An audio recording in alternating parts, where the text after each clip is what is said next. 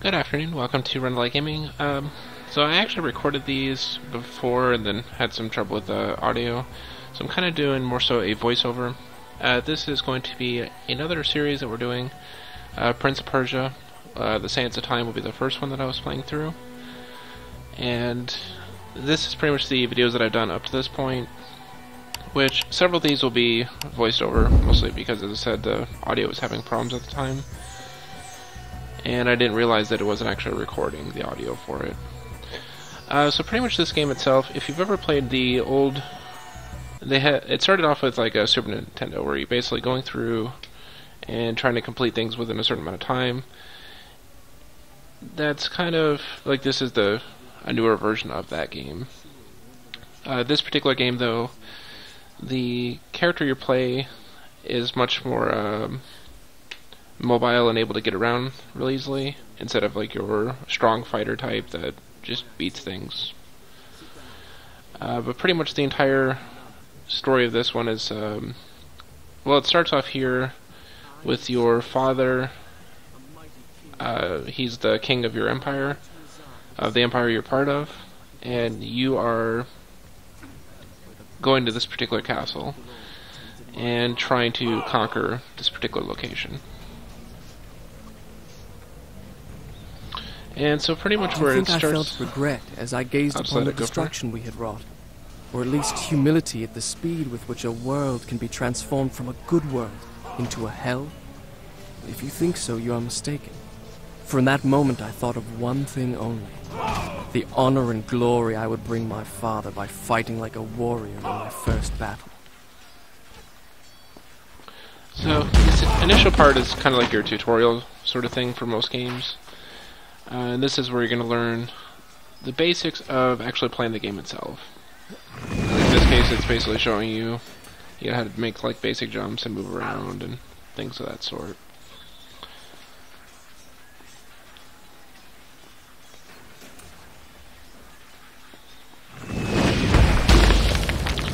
And pretty much during this entire time, there's like this big war going on because you're actually trying to conquer this particular castle here. And as you can see, there's all sorts of different things that are going on. And that's why I mentioned too, the character himself is very, very mobile, so you can get around really well. Like in this case, you can run around, across the wall itself. And you're going to see a lot more of that pretty shortly as well.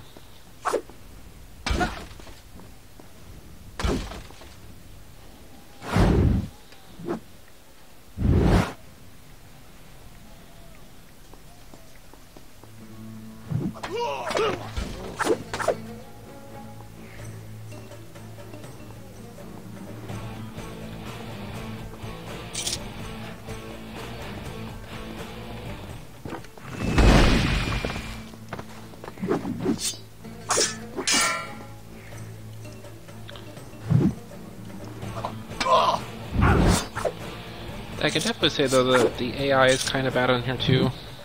That's one of my things that I would probably complain about on this game. Like, when I fell on the ledge there, the characters almost, like your enemies here, basically just kind of like pretended you weren't even there. So it's kind of like, yeah. Many men that day sought to win honor and glory on the battlefield, that their king might say to them, as Khosrow said to Rustam, "You are the noblest of my warriors." From the moment my sword tasted blood, I knew this would not be my way. I would win my father's praise, not by killing, but by being the first to find the Maharaja's treasure vault and the wonders within.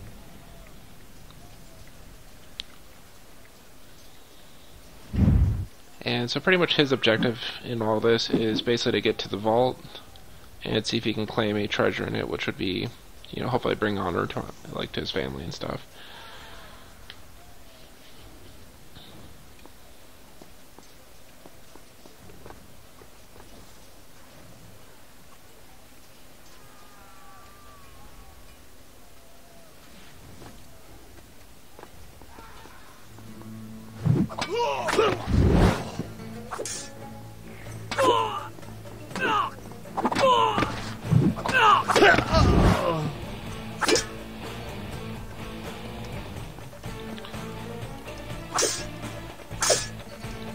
And mostly I think I was just trying to practice with actually doing parries and stuff. Just kind of get a little bit of practice in with it. As I mentioned, this is all kind of tutorial-ish, even though it doesn't probably look exactly like your typical tutorial. Basically, it's trying to walk you through a lot of your really basic stuff. And I was also breaking everything in hopes that, I know in most games that you play, you can generally find stuff if you're breaking stuff, like gold coins or whatever. And I think I came to the conclusion pretty soon that the game itself, these are pretty much just strictly decorations, so it just helps kind of livens up the hallways and rooms and stuff.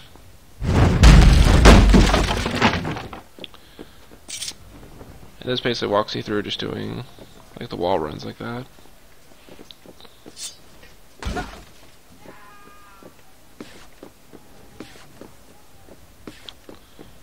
Yeah, I think I just had a little bit of trouble getting up the ladder. There we go.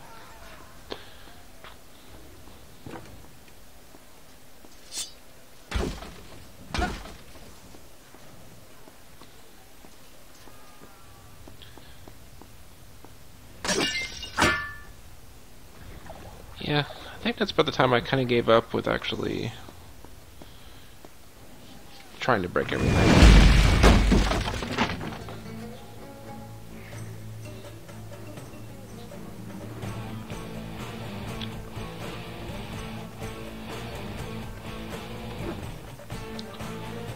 I think this is another very good example of the AI. You know, basically until you cross that line there, then for the most part they won't actually even bother you. Again, they act like you don't even exist. But as soon as you cross the line, then it's like they recognize you again.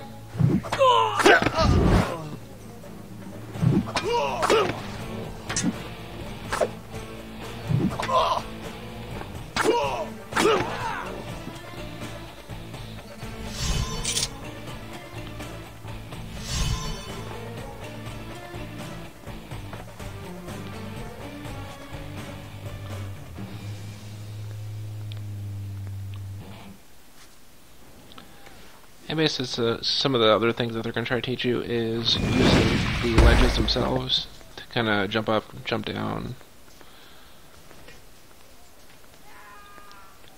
And as I said, it's basically just trying to teach you different, you know, things in the game itself.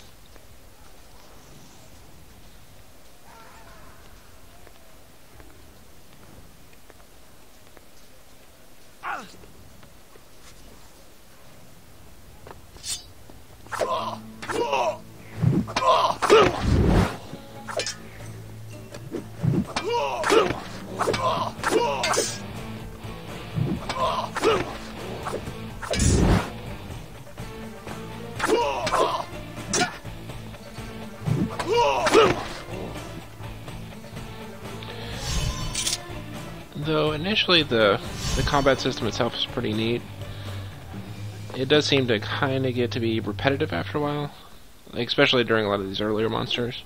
Well, not monsters, but earlier guards and stuff that you fight. A lot of them are pretty much, you know, you hop over them, you attack a couple times, and then you go on to the next one. And that was also another introduction to the actual pulls themselves. Shall I continue my story from here, the next time we're interrupted? Because basically you're going to be using those pole things to climb up and jump from pole to pole sometimes.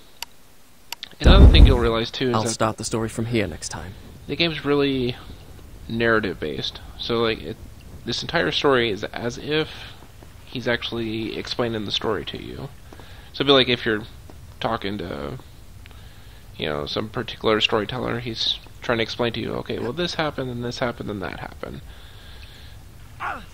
That also means every time like you die, he goes, well, it didn't quite happen that way, and so he kind of resets it, then it goes back to the previous save point.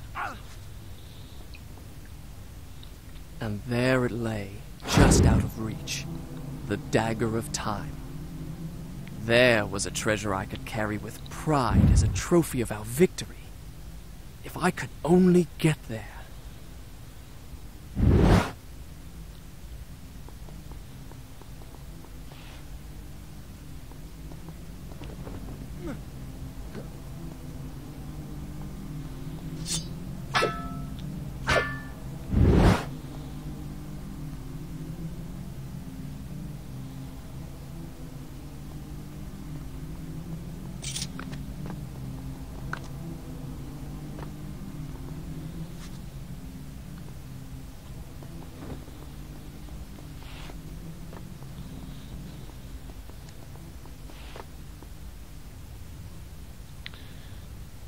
And this is pretty much when you start dealing with like traps and stuff. The game does have quite a bit of like random traps that you kind of have to figure out how to best deal with.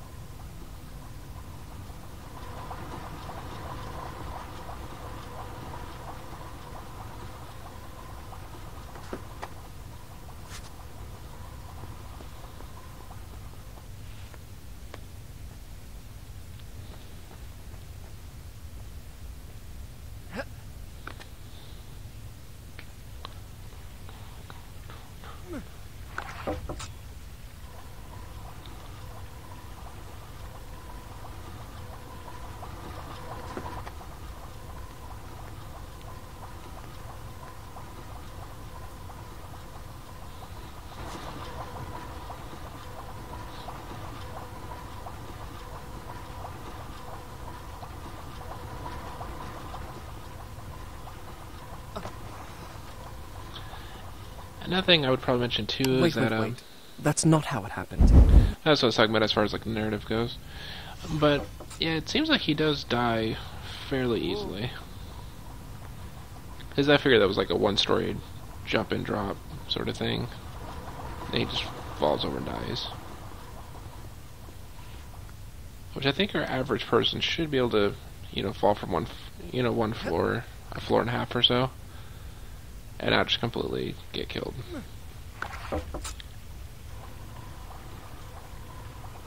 So I just find that particularly odd, but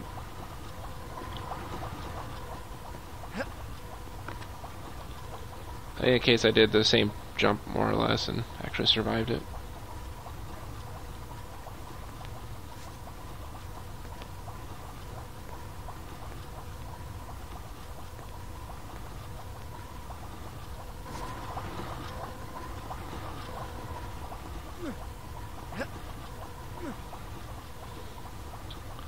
Yeah, I kind of botched this jump a few times.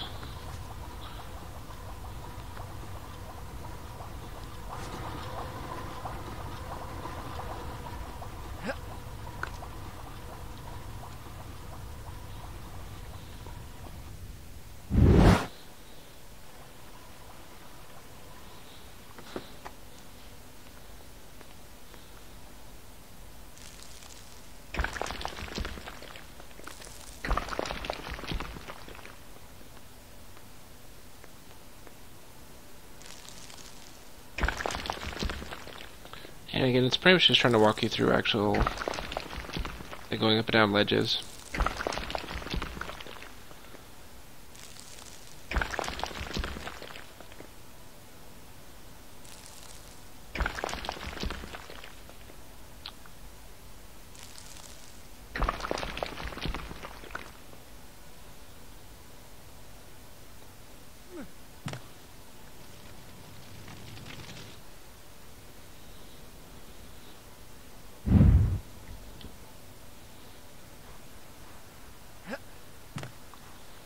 And pole jumping.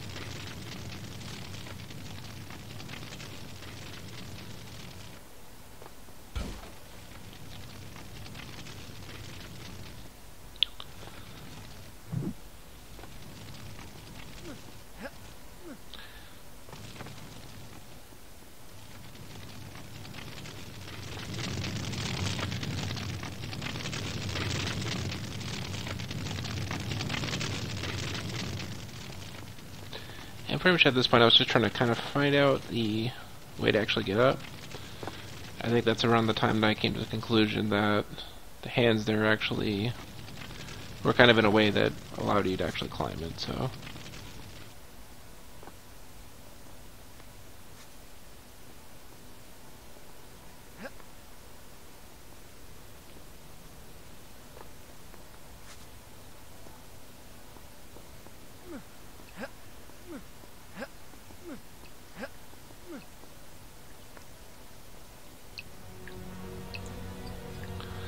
That was the Dagger of Time.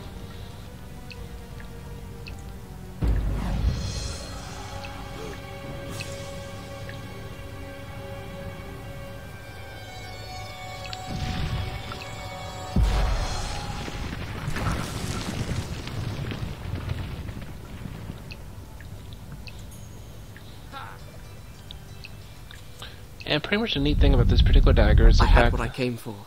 It was time to get out. Now. And the neat thing about this particular dagger is the fact that it allows you to actually reset time. So, like, in this case where I botched it pretty quickly after, you can basically spend some of the sand to reset time and then actually try to redo something. In this particular jump, the miracle I had experienced by accident in the Maharaja's treasure room, I now discovered that I could trigger at will.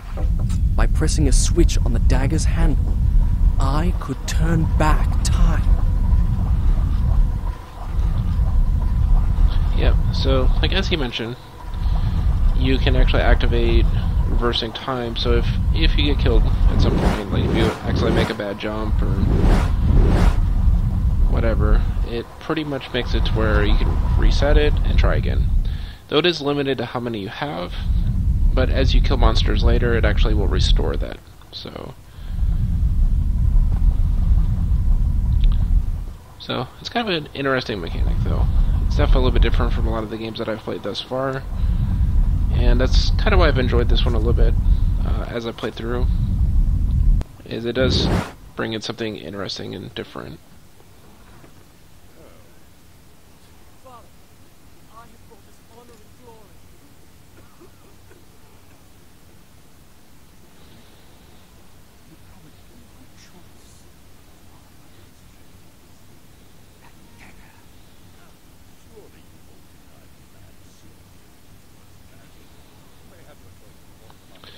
I guess in the future I probably should turn up the audio on these. I guess the little narrative things. I think they're kind of low right now.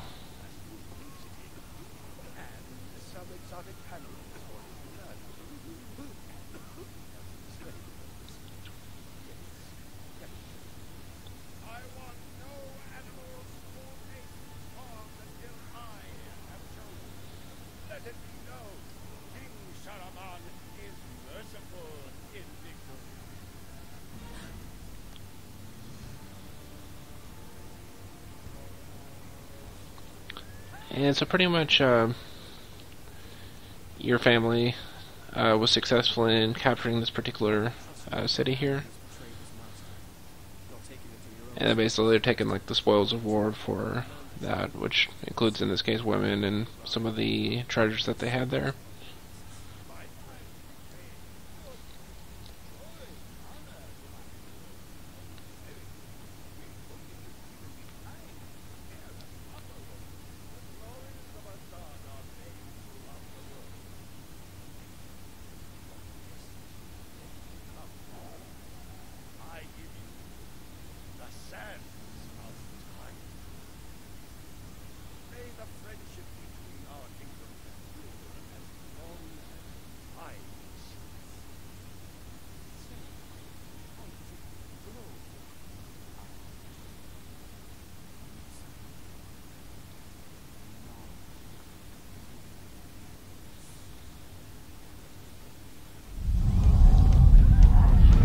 I pretty much just got bored with watching it. But apparently something bad happens and these monsters and creatures start spawning and stuff like that, so...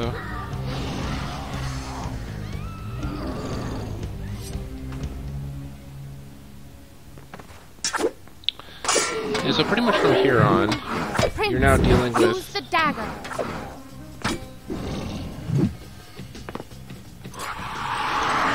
Yeah, so from here on you're pretty much dealing with these new monster-like creatures, and they basically Strike with the dagger. have to be killed with the dagger itself to absorb Each time them. I struck them down, they rose to fight again. I soon realized that only by taking into my own dagger the sands that possess them could I liberate them from their monstrous living. Now, finish it.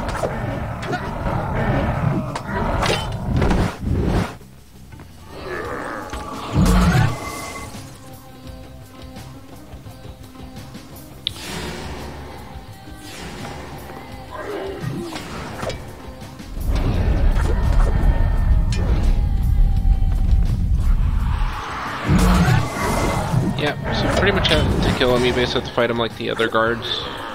And then afterwards, once they're on the ground, you're supposed to stab him with the dagger, and then therefore that absorbs him into the dagger. And then it gives you a another ball of sand at the top left there, which is the little yellow ones. And those you can actually use to reverse time. So, like, if I chose to right now, I could actually reset it, and then gain all my life back as well.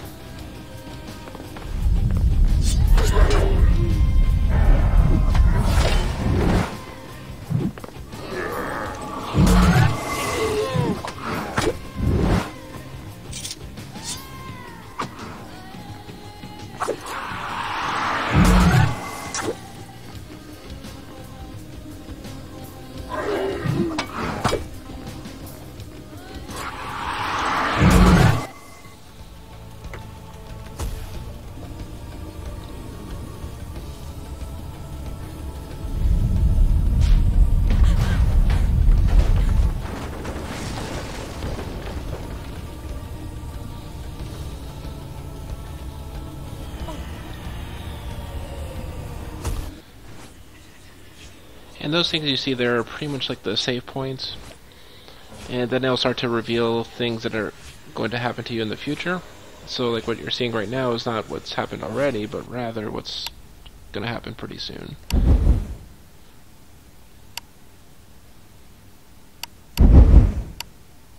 Done. I'll start the story from here next time.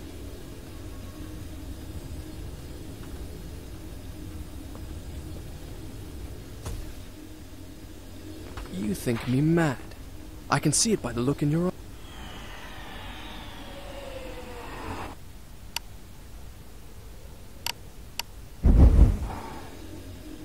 eyes. You think my story is impossible. Perhaps I am mad. Who would not be driven mad by horrors such as I have lived? But I assure you, every word is true.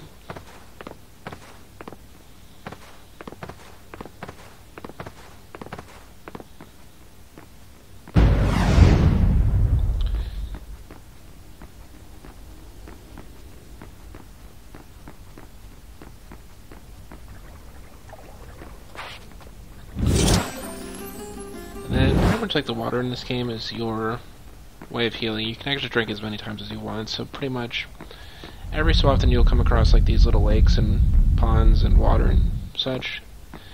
And if you drink at it, it's gonna give you extra health.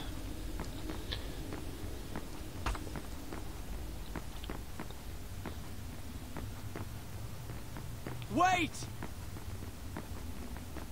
Come back!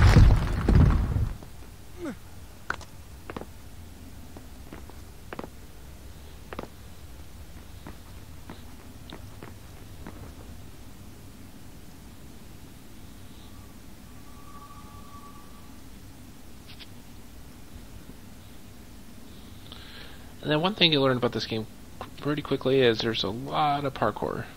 Like, that's pretty much the majority of what you'll end up doing in this particular game. The guest rooms, where my father, all our entourage, and I should have passed the night lay cold and silent. The sands of time had swept through, stealing life and warmth from everything they touched. And I, who unleashed the cataclysm, had been spared. Were there others like me, who yet clung to life, hiding in fear among the ruins? It did not seem so.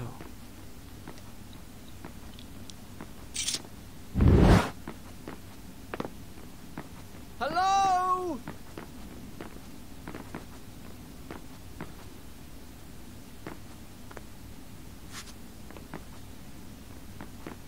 Is anyone there? And pretty much at this point I was just looking for a way to climb up.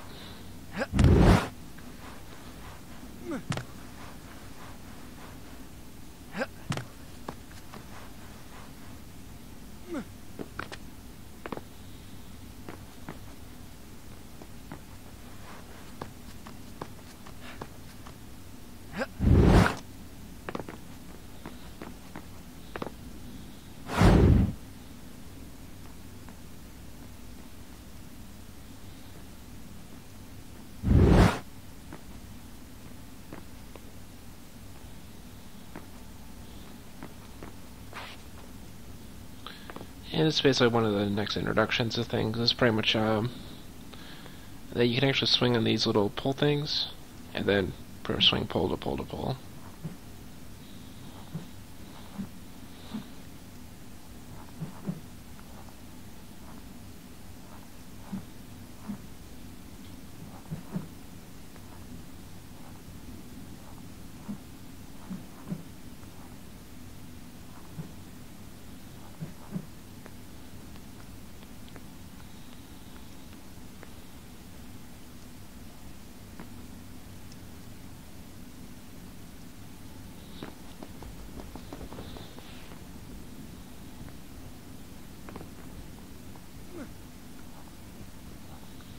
Another thing too, though, you'll notice that it's pretty much like blending a lot of the different things you've learned so far, and as you learn new things, you're going to do those in conjunction with each other.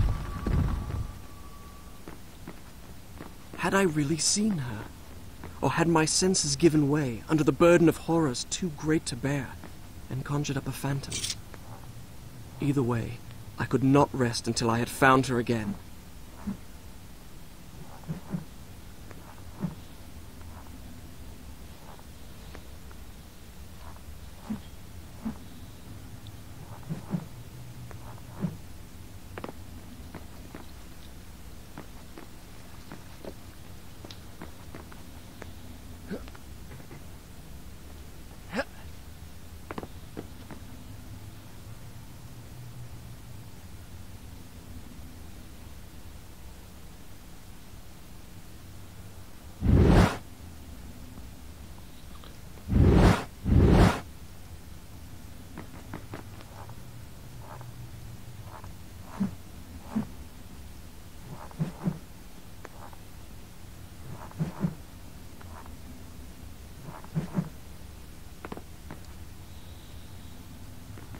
And more parkour.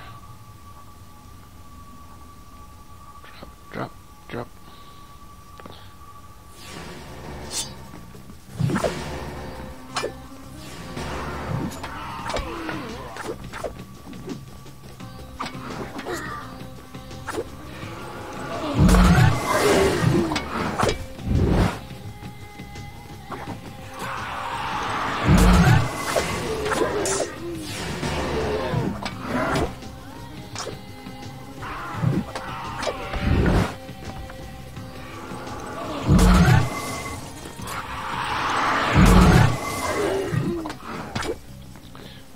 The combat system is definitely something that I think they could have done a little bit better.